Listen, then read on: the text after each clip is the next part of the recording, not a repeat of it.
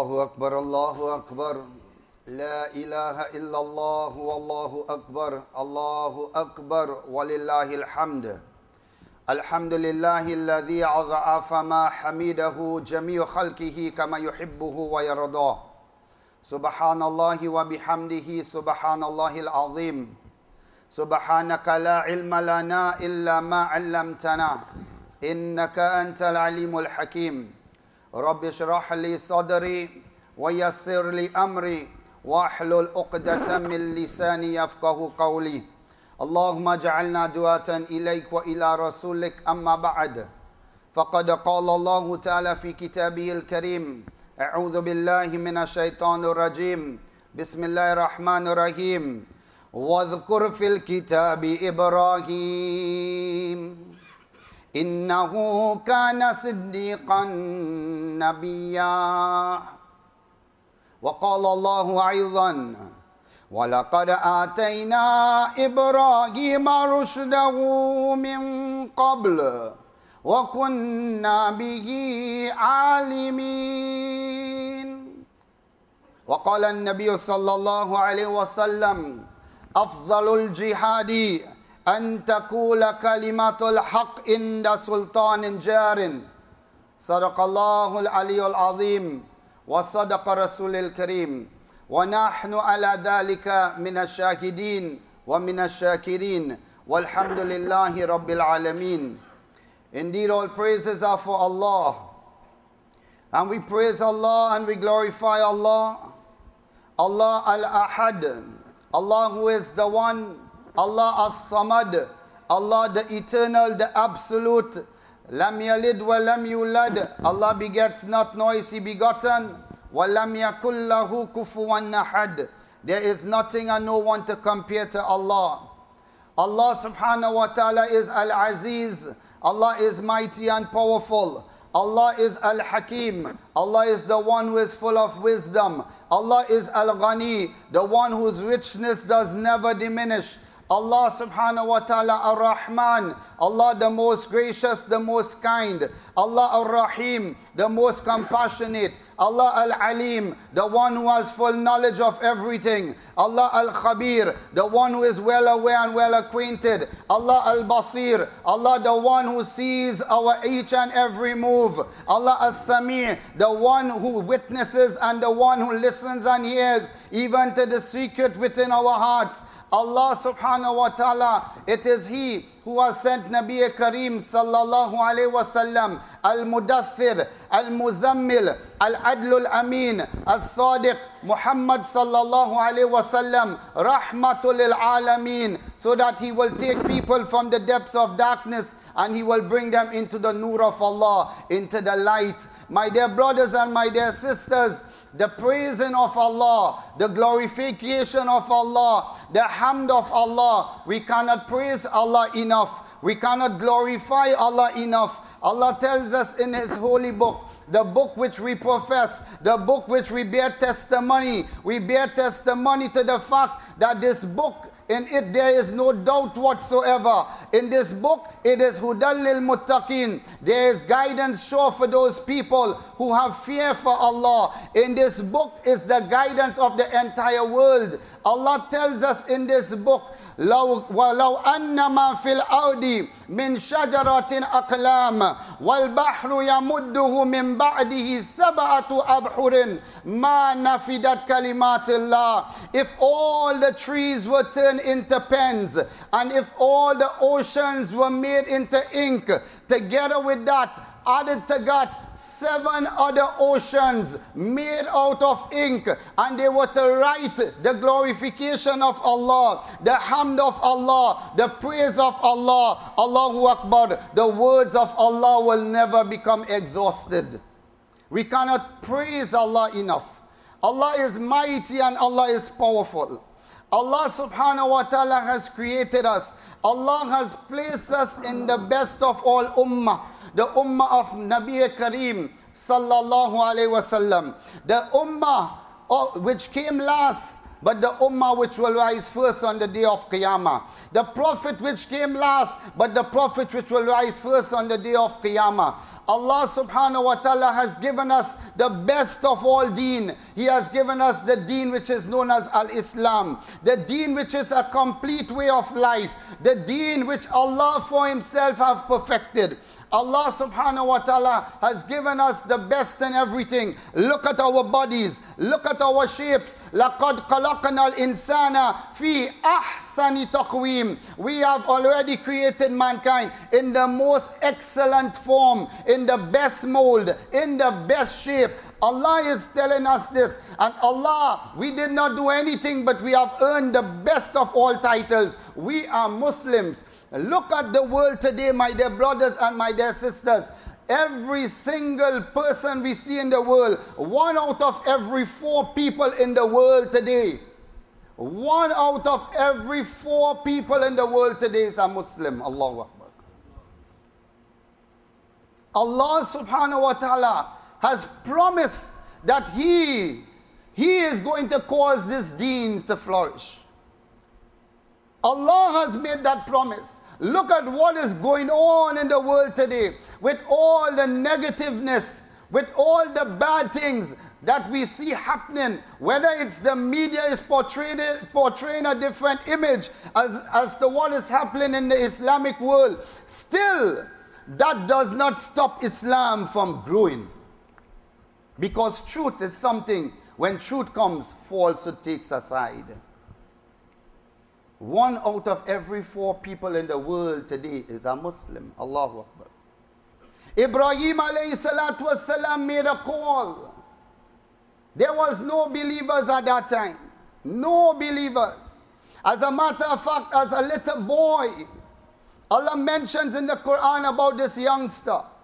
This little boy, some of the narration stated he was only about 7 years old. About 7 years old. What is Allah saying about this little boy? وَلَقَدْ آتَيْنَا إِبْرَاهِيمَ رُشْدَهُ مِنَ قَبْلِ.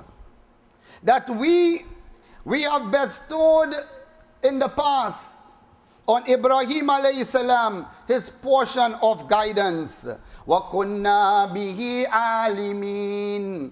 And Allah is saying we were well acquainted with him in regards to his iman, in regard to his beliefs. As a very little boy, we know of the hardships that he went through. We see the barakah and we see the benefits of what is taking place today in the land of Makkah. Throughout the world, people are slaughtering animals, commemorating this great sacrifice of Ibrahim alayhi salatu wasalam. But how did it all begin? How is it that Muslims throughout the world is celebrating this? As a matter of fact, this is the bigger and the greater of the 2 festivals that Muslims celebrate. Eid Al-Fitr and Eid Ul Adha. Eid Ul Adha is the greater of the 2 festivals, but we treat it with less importance. Eid Ul Adha is celebrated throughout the Muslim world for 3 days. 3 days. This is how great this festival is. Ibrahim alayhi salatu wasalam, it started at a point. A young man, single to his call. He grew up in such a society, in such a community, where Allah subhanahu wa ta'ala made mankind the best to worship him, but they reduced themselves to the lowest of the low. Instead, these people who Allah subhanahu wa ta'ala had given skill and ability, they became what we call worshippers to the stones. They started to worship idols, making it with their own hands, carving wood, carving stones, making these idols and worshipping them. Ibrahim alayhi salam, he was in the midst of all these people. Worse than that, his own father was a maker of these idols. Making it is one, but now he's earning a livelihood from these idols. He is selling them. Selling these idols. Once Ibrahim alayhi salam, he looked at his father and he was carving this big idol. This big idol.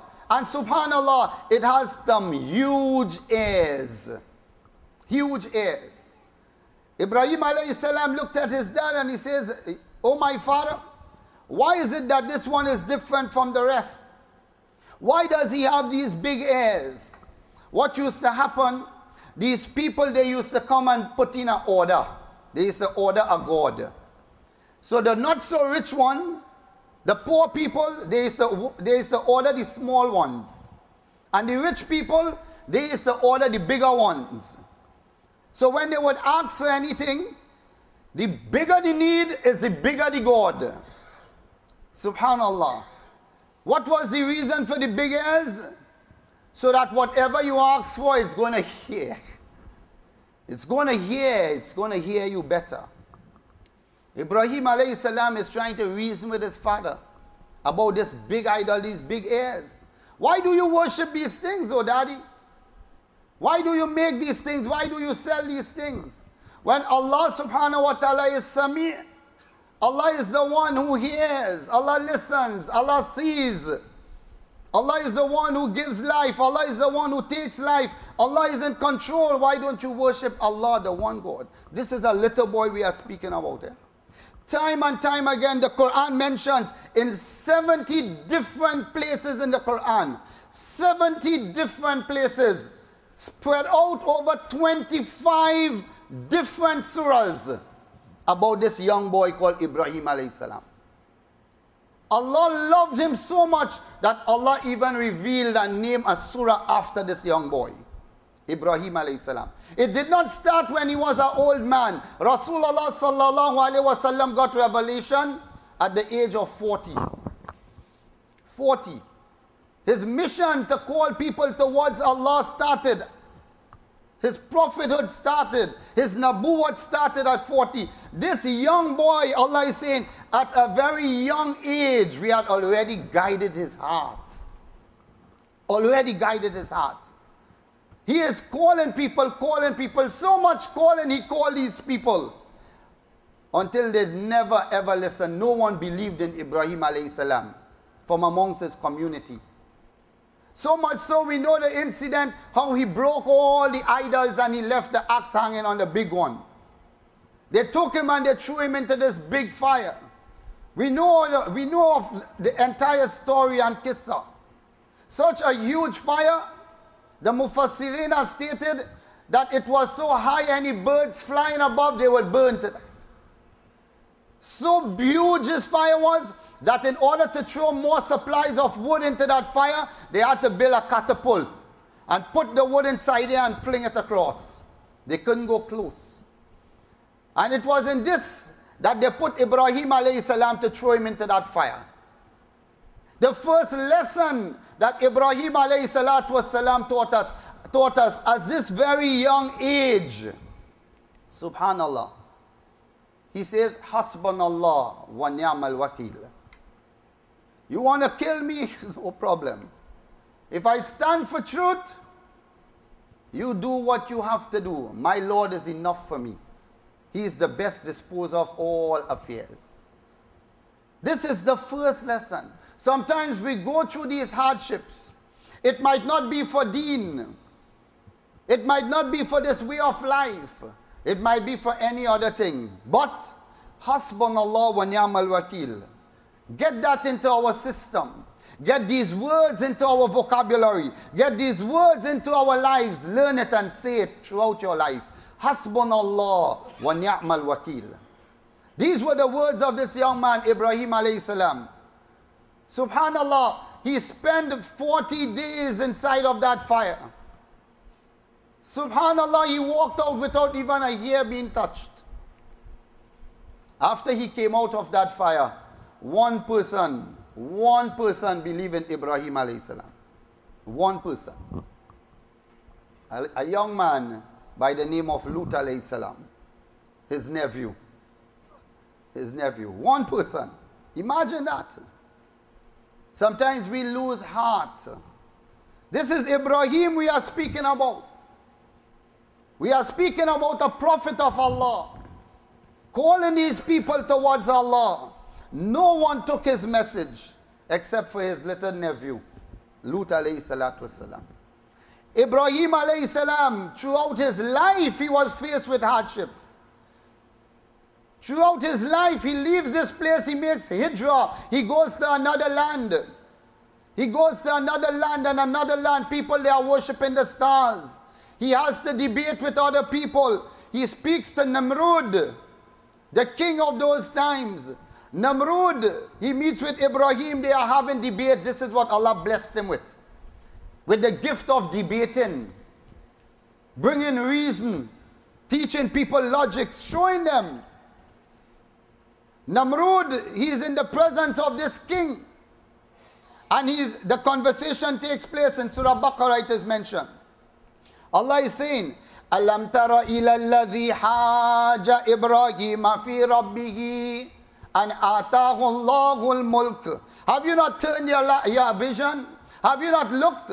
Have you not seen about that person who disputed about his Lord in regards with Ibrahim alayhi salam? Because Allah had given him a lot of power. Allah had given him kingship. Allah had given him this mulk, this great kingdom. He disputed with Ibrahim alayhi salam. What was the dispute about? Ibrahim alayhi salam stood in front of this man. People are worshipping this man. They are worshipping the idols. They are worshipping the stones and the woods. Worshipping human beings now. Ibrahim alayhi salam stood in front of this man and he began to debate. He says to this man, إِذَا قَالَ Ibrahim. Ibrahim says to this man, رَبِّيَ الَّذِي يُحْيِي وَيُمِيتُ. People are worshipping you, but not me. Because my Lord is that one who gives life and he takes life.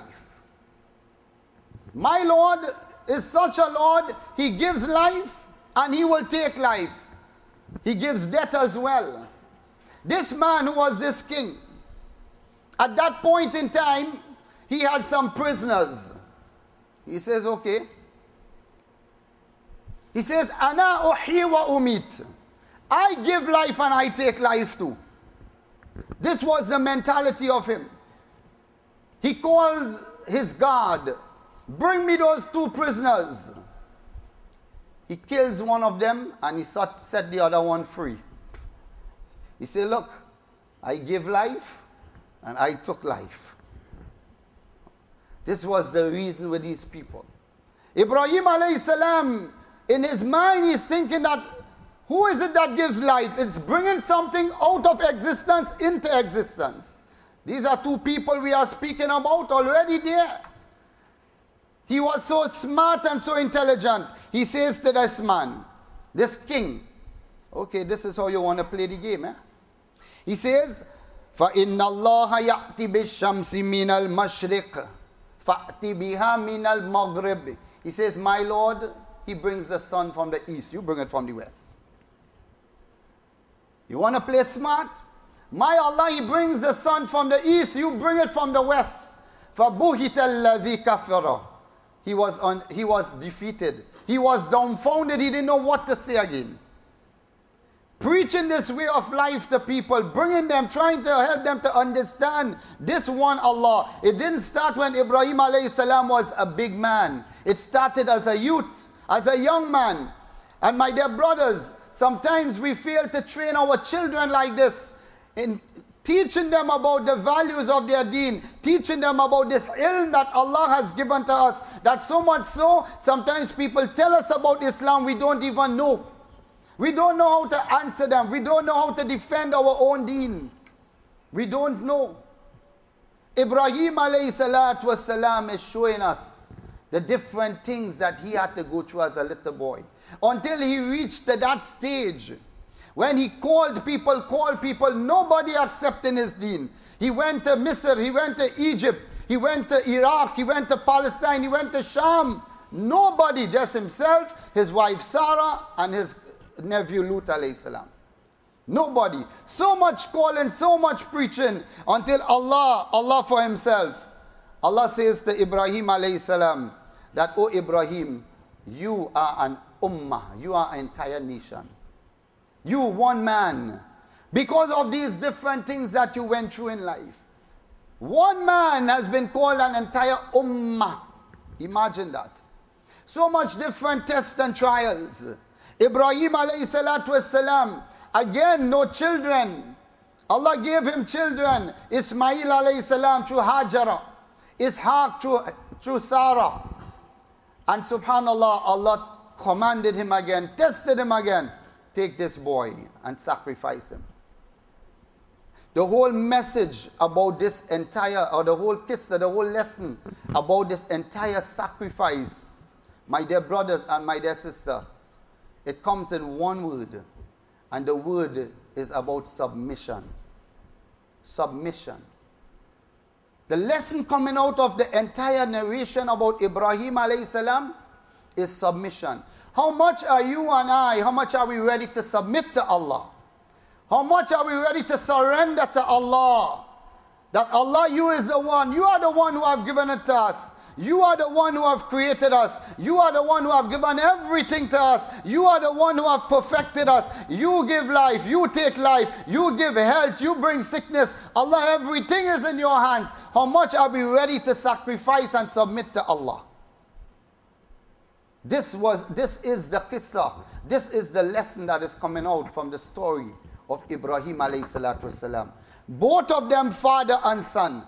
فَلَمَّا أَسْلَمَ, when both of them surrendered. Both of them surrendered. In the plains of Mina, this little boy with his father. Both of them surrendered, not one, the two. How much are we ready to sacrifice and to submit for Allah? Look at what Allah is telling us in the Quran. وَمَن يَعْمَلْ مِنَ الصَّالِحَاتِ مِنْ ذَكَرٍ أَوْ أُنْثَى وَهُوَ مُؤْمِنٌ. Whoever does good righteous deeds, whether he be a man or a woman, whether he be a man or a woman, but he is a mu'min, a believer. A believer. And we have to understand this term, who is a believer? A true believer in Allah. Who is a true believer? Not everybody who say they believe, they believe. Allah gives us the description of who a believer is. And Allah puts them into a category by themselves. And Allah says what? إِنَّمَا الْمُؤْمِنُونَ الَّذِينَ إِذَا ذُكِرَ اللَّهُ وُجِلَتْ قُلُوبُهُمْ. That only those are believers when Allah is mentioned, when they hear the word Allah, their hearts begin to shake. They begin to tremor. They begin to feel afraid. How many times we hear people slandering and backbiting? We see people in all sorts of evil and wickedness. And we say, brother, fear Allah. Fear Allah what? It does go through one ear and it comes through the other ear. Only those are believers, Allah is saying. When Allah is mentioned, their hearts begin to feel afraid. They begin to shake. They begin to tremble. That is one quality. وَإِذَا تُلِيَتْ عَلَيْهِمْ آيَاتُهُ زَادَتُهُمْ إِيمَانًا. When Allah's verses are recited unto them, when they hear the verses of the Quran, they hear the ahadith of the Rasul sallallahu alaihi wasallam, their iman starts to go up. They don't remain one place all the time. Their iman starts to be lifted. There's an increase in their iman. That is the second thing. And the third thing, وَعَلَىٰ رَبِّهِمْ يَتَوَكَّلُونَ. And they only put their trust and reliance upon Allah. Only upon Allah. Allah is saying two other qualities. These people, الَّذِينَ يُقِيمُونَ الصَّلَاةَ. They are the people who will establish prayer. They will establish salah. Part of the establishment of salah entitles them to being called a believer in Allah. And وَمِمَّا رَزَقْنَاهُمْ يُنْفِقُونَ. And whatever Allah has blessed them with, they spend it for Allah. They spend it for Allah. Allah is saying now, أُولَٰئِكَ هُمُ الْمُؤْمِنُونَ حَقًّا. Those people, they are the true believers. They are the true believers. What does this verse tell us? In the reality of it, they are true believers and they are not true believers. There are some who say that they believe. If they fall into this category, these 5 categories here, they are considered to be true believers in Allah. And then some, we just have the lip sync. I believe. Are you praying 5 times a day? I will start someday. Do you feel fear for Allah when you're slandering people and backbiting people and committing evil deeds? Do you listen to what Allah is saying in the Holy Quran? Do you rely on your car? Do you rely on your business? Do you rely on the wife and the children and the husband? What do you rely on? Where do you put your trust and your reliance? If it's not on Allah, then we are not into that category. We are out of that category. Only those are true believers.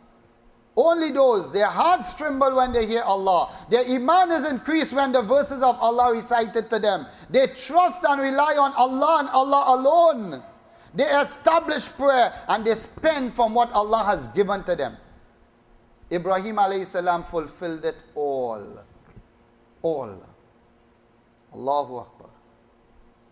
Allah is telling us in the glorious Quran about those people. About those people, the true believers. Allah is saying, فَأُولَٰئِكَ يَدْخُلُونَ الْجَنَّةِ. Allah will admit these people. Allah will cause them to enter into Jannah. وَلَا يُظْلَمُونَ نَقِيرًا. No injustice, not even the amount of the speck on the back of a date seed. Not even a speck on a date seed. No injustice whatsoever to them. Then Allah says, وَمَنْ أَحْسَنَ دِينًا مِمَّنْ أَسْلَمَ وَجْهَهُ لِلَّهِ. And who can be better in this deen? Who can be better in this way of life than the one who submits himself to Allah? وَهُوَ مُحْسِنٌ. And he is a doer of good. Who can be better?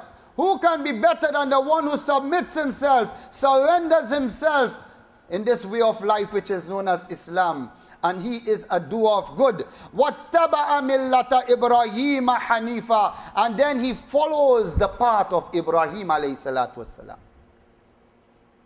Then he follows the path of Ibrahim alayhi salam. Then Allah ends that verse by saying, وَاتَّخَذَ اللَّهُ إِبْرَاهِيمَ خَلِيلًا. And Allah indeed took Ibrahim as an intimate friend. When we can submit for Allah, when we can surrender to Allah, and everything is about Allah, and we begin to perform acts of righteousness, now we fall into this category. Allah is going to also take us as friends. Allah is going to take us as friends also.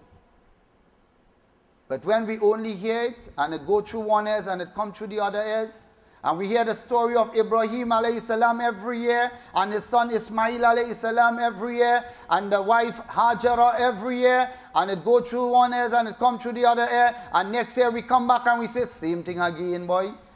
But when we look at our lives, we see, same person again. I ain't even increase a little bit in Iman. I ain't even learn a little bit more about Islam. I ain't learn to read a little bit of Quran. Nothing. But we are saying what? Same lesson again. We have to move. Ibrahim alayhi salam moved from step to step. This is why, if you would notice, at every different juncture in his life, the imtihan, the ibtila, the test, it became even more severe. It became bigger and bigger and bigger, until Allah subhanahu wa ta'ala said to him, this is your prize now. This is your prize. What is your prize? Take this ram. Sacrifice this ram. You, Ibrahim alayhi salatu wasalam, you will be in the 7th heaven of Allah. Where did the Rasulullah sallallahu alayhi wasallam saw him? When he went on the Mi'raj, he saw him leaning on the Kaaba in the heavens. Leaning on the Kaaba in the heavens. Allahu Akbar. 7th heaven. This is the elevation that Allah had given to Ibrahim alayhi salam. Allah is going to give it to us too. Allah is going to give it to us too.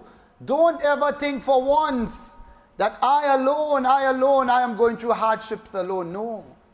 Don't even think for once that this is because Allah doesn't like us. No.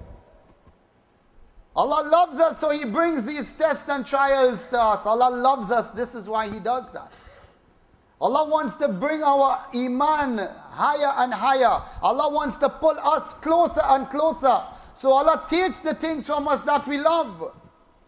But sometimes The reason why Allah does that is because we, for our own selves, if we have to do it willingly, we are not able to do it. We don't do it. How much times we see opportunities coming up in the houses of Allah. Spend in the path of Allah. A masjid is being built. A masjid is being built. You need money for this. You need money for that. For Allah's house. The roof needs to be changed. Carpets needs to be bought. This needs to be painted. The toilet needs to be fixed. And everybody zip up their pockets. People have to come out and ask and ask and ask. For what? For what Allah has given to us. We won't do it willingly. Ibrahim alayhi salam did it wholeheartedly. This is why the Qurbani also is based about that. Rasulullah sallallahu alayhi wasallam says that when you do your Qurbani, do it with an open heart. Don't go into the abattoirs today. That is only meat I get. That is only meat I get. So much money I pay for a share. Do it with an open heart. Don't fight, don't quarrel. No. The Hajj is about that. We are not performing the Hajj. Do it with an open heart. A clean heart, a pure heart. That Allah, I am doing this for you. I am only doing this for you. And when we do it only for Allah, we will fall under the code. Inna salati wa nusuki wa mahyaya wa mamati lillahi rabbil alameen. My prayer, my service of sacrifice, my living, my dying, it's only for Allah, the Lord of the worlds. If we have not yet made that intention, let us make our intention today. That everything, inshallah, we intend to do in life, to gain Allah's pleasure, let it only be done for Allah and Allah alone. Only for Allah and Allah alone. May Allah subhanahu wa ta'ala bless us. May He have mercy upon us. May Allah show us the truth of this sacrifice, this Qurbani. May Allah help us in preparing our hearts and preparing our amal in order so that we will go into the next world, reaping the benefits of all the sacrifices that we made on the face of this earth. And we pray when we stand on the day of Qiyamah, we will stand with Rasulullah sallallahu alaihi wasallam, with the prophets, with the righteous ones, with the martyrs, the shuhada, the salihin. May Allah give us good in this world. May Allah give us better in the hereafter. And may Allah save us from the torments of the hellfire. Wal akhir da'wana and alhamdulillahi rabbil alameen.